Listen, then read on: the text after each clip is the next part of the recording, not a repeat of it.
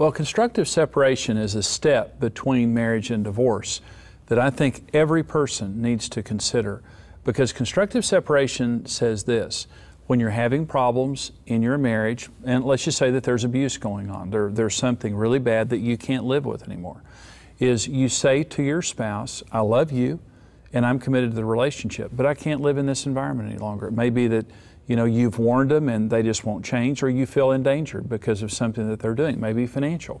It might be emotional. It might be that they're verbally, abusive to you, or physically abusive, or something like that. And rather than divorcing, a lot of people, they just think there's marriage and there's divorce. But there really is a step in between called constructive separation. Constructive separation should be a last resort. It shouldn't be, all of us suffer in marriage. Sometimes people ask me, well, what's the difference between suffering and abuse? We all suffer in marriage. I've suffered because of Karen, she suffers because of me. It's just a reality of life, and you can't jump out of a marriage just because you have some discomfort. That's true of every marriage, and every great marriage that I know of. These are people that have been through real serious problems that they worked through it, and they became partners in the process. And so you need to stick in there if that's happening.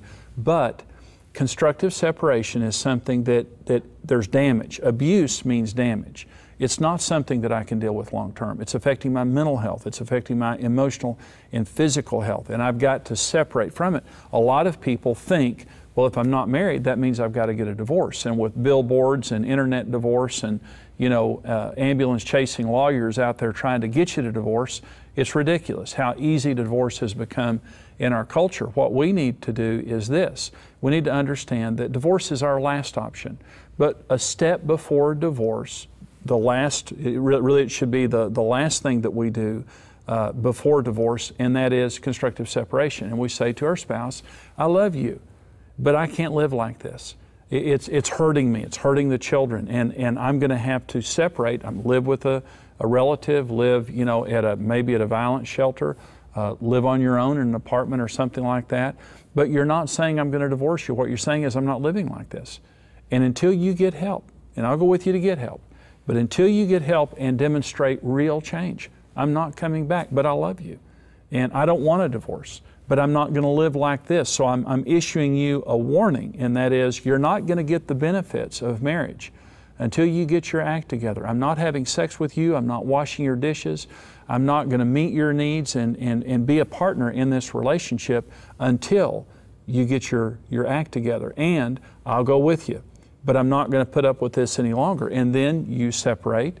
You make sure that the abuse or the damage or the problems don't continue, that you're not manipulated, that you're not controlled, that you're not intimidated to come back into the relationship before you're good and ready. And then when that person goes to counseling and they need to demonstrate change, you need to start dating again.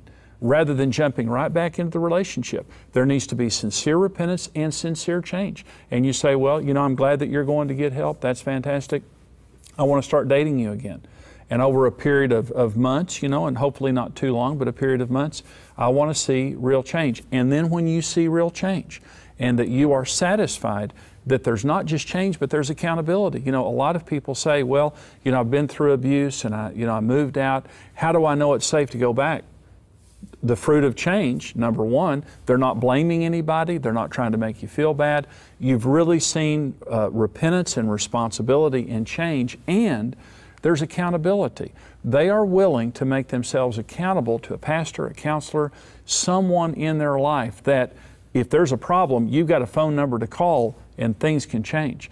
When you are not safe to go back is when they're blaming you, they're blaming everybody else, they're not taking responsibility, you haven't seen the fruit of change, and they're not willing to become accountable to anybody else. So I'm saying, when you get yourself in a bad way in marriage, and all these things are dangling out there in our society of easy divorce, I'm telling you this: divorce isn't easy, it's devastating.